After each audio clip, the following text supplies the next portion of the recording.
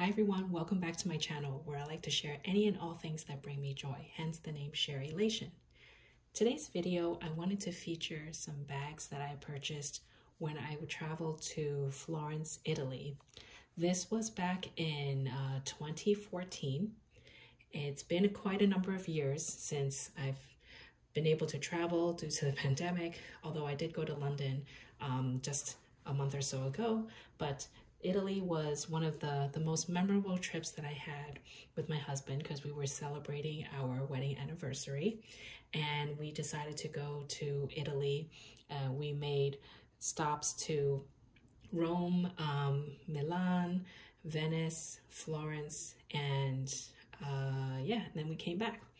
And so in Florence, we did a lot of walking and shopping. And if you've been to Florence before, you would have seen many different shops there, and some of which specialized in leather goods.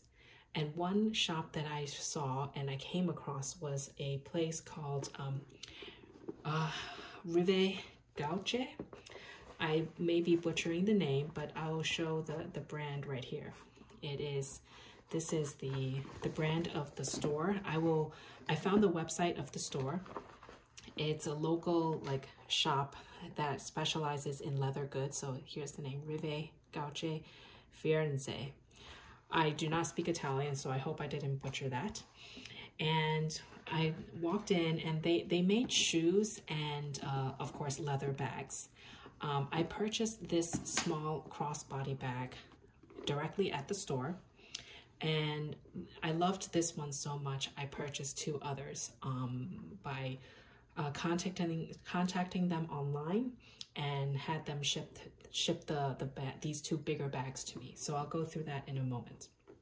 So this one, they don't really have special names for them, but it's just a small crossbody messenger style bag. This has been used, you can tell, very worn and loved. The leather is so soft. It gets softer as I use it more and more. It's just this cognac color. You can see there's some color transfer here from wearing jeans and things like that. I think I can clean it with leather cleaner, but I just haven't done it yet. And all of their leathers are pretty much this classic brown cognac color. I think they have bags in black, but I think I really liked this particular color because it was like the natural leather color. And I wanted to give this a shot because it was just, it was handmade. It was beautiful. The leather, is very, very durable. It's very thick. You can see it has a good amount of weight to it. I did bring my scale out so we can weigh each bag later just to give you some frame of reference. And it's a very simple construction, two magnetic snap closures, and inside is just one big pocket with a small compartment in the back, zipper closure. The zipper is very smooth. It's a YKK zipper and it has their logo here. And inside is the suede lining. So it's all leather, completely leather. Even, I think inside the pocket too, yeah. This one is, the pocket here is like a microfiber material, but this is the only non-leather piece. And it just has this kind of snap, button. It's not removable. It's like a button or what they use to secure the strap. So it's very simple. And I actually really love using this bag. I still use it a lot. And this is such a carefree bag. The leather has held up, and as the bag ages, I think the leather gets softer and softer. I do not have to worry about this bag getting scratched. Even if it does get scratched, you can see this bigger one, it does get scratched. I feel like it just gives a nice age to the leather. I worn this in hot summer months, cold winters, rain, sleet, and snow. No problem at all. I just wiped the leather clean, and I really never did anything to this bag, try to condition it or anything. I have tried to remove some of the the color transfer, which has come off a little bit, but then it has since came back. But this is the back of the bag, and you can see, look how shiny it is over here. It's very, very smooth. So I'll just do a very quick of like what fits in this bag. I tried looking at the website as it stands today, just to see, to give you direct links to the bag itself, but for some reason they don't offer the bags anymore. At least it's not on their website. They only offer their shoes. I have not purchased shoes from them, but I can imagine because it's the same leather, it's probably very comfortable, and I'm somewhat tempted, but I'm always afraid to purchase shoes that I haven't tried on in person, and especially it's coming all the way from Italy. It will be difficult to return, so I probably won't do that. Maybe if I ever go back one day. But I will provide the link to their website down below, and it is that actual store. I recognize it. For some reason, just the only products available online are their shoes. You may be able to email them directly, because when I purchased these two bigger bags, I emailed a woman, and her name is Shelly. She responded to me. Very easy to work with. She gave me quotes for the shipping to ship the bags, these two bigger bags, to the US, and I got them with no problem, and I'll talk about that in a second. So I just wanted to show here everything that I typically carry, and everything fits without a problem. Snap closure, like magnetic closure, and you can see here I even have room to spare. So it's very convenient little size. I'll measure the bag and provide that down below, but I wanted to show this to you here. And the strap is very generous. There are several holes that allow you to adjust the length of the bag.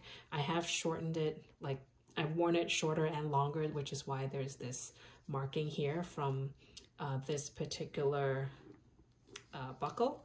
And what does this say? I can't tell what it says, but it's a very, okay, let me take this off. I see something on the buckle, which I wanted to show you here. So if I remove this, it says made in Italy, solid brass. You can see it right on this piece here. So it is very, very durable. No need to worry about any of this, and it's kind of my go-to bag when the weather is not so great outside, because I really don't have to worry about it. So this is that little crossbody bag that I purchased in person in Italy. And like I said before, because I enjoyed using this so much, like I really enjoyed the quality, the leather. You can see the stitching is perfect, and it's handmade. I decided to look on their website because I remembered seeing other bags, and I thought I could try and get more. I forgot the price of that particular smaller bag. I feel like I paid 149 euros for it. Don't quote me because I can't really remember the exact price, but I do have the prices of these two bags that I purchased a little while later after my trip. So I'll talk about that in a second as well. So these two I purchased online by contacting the store directly through email. They had these listed on their website, and there were pictures on it, so that's how I chose this. So this is a big bucket bag. You can see it just has like this wave, like simple wave kind of design, wavy design. The front and the back are the same. No pockets outside. The strap is adjustable. I put it at the shortest setting, and the top of the strap is just, you know, a simple like hobo style bucket bag. You can see this is the strap. Same leather as the other one. Inside, the construction is very simple as well. Just a big compartment, big black, well, big dark brown hole. And this is like a microfiber cloth as well. Very soft, kind of similar to like the Louis Vuitton microfiber. And you can see their brand here again. And there's just a zip, like a zip compartment against the back of the bag. So this is really it. This fits so much. I'm not even going to try and pack it to the fullest because I don't even really carry a whole lot anymore. But just to give you a quick reference, I have a notebook here that I use for work. It is, what's the size of this thing? Let's see. It is 8 3/4 by 8 1/4 size notebook. And if I put it in here, just to show you how big this bag is. So it fits very comfortably with room to spare in terms of the height, and I can probably lay it across as well. Yeah, no problem. So this gives you just an idea, right? That the size of this bag, it's big. It's really big and very roomy. Like I said, the size of the notebook is, I'll just show you here again, 8 3/4 by 8 1/4. Okay, so that's this bag. And this bag, let me check my notes really quick. On the website at that time, when I purchased this, I think I purchased this, I'll check back in my email, but I think it was purchased in 2016 because, like I said, after my 2014 visit, I really liked the smaller bag so much. It took me, you know, I used it for a long time, a good 1.5 to 2 years, and then decided to email them to get 2 other bags. So this bucket style bag is called the Mod Borsa 2. And at that time when I purchased it, it was 179 euros. So keep in mind, this was around 2016, 179 euros. I don't know if the pricing is the same because they don't have it on the website anymore, but this is what I paid at that time. Then I also, at the same time, during the same purchase when I emailed that woman Shelly back and forth, I purchased this tote bag. So this tote bag, let me move this aside. This tote bag is also really big. It is called, let's see, the Mod Borsa Shopping Grande, or Grande. And this was priced at 199 euros. So again, same material. The construction is very simple. It's just a plain tote. So the front and the back are the same with no pockets outside of the bag. You can see it. I have used this quite a bit as well, and it's kind of scratched up, but I think it gives a little character to the bag. Now the inside of the bag is just very simple. Zipper compartment at the back of the bag, and the front here has this slip compartment, no zipper, just a slip compartment here. And it's a very beautiful microfiber lining as well.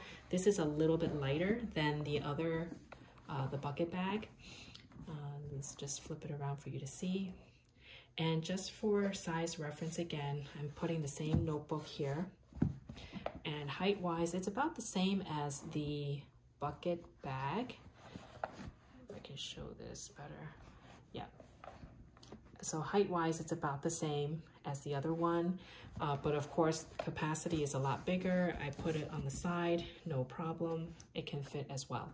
So just to let you know that that's kind of what it fits in terms of the notebook, since that had a specific measurement. I will try to measure this as well, because it is like more of like a trapezoid shape.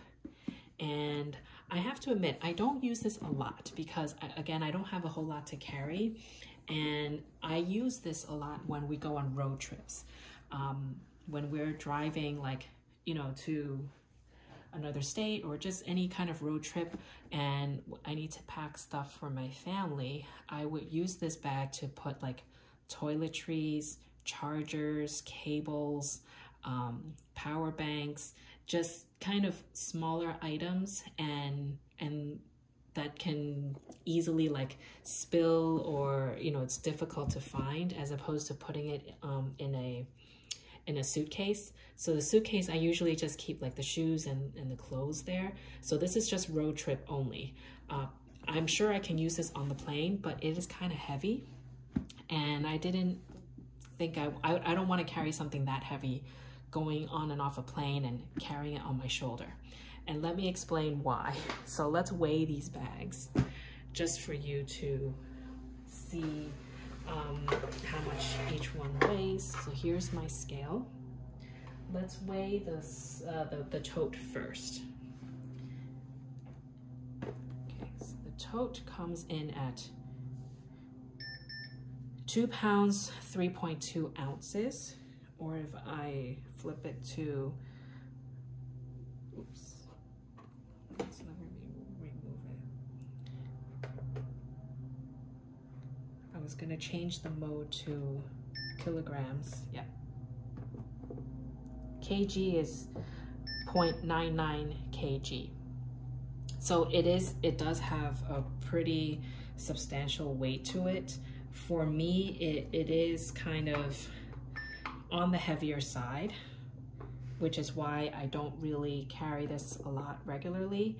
And you can imagine this is empty. So if you pack things in it, it gets even heavier. So that's why I usually use this as like a road trip bag to just carry everything for my family.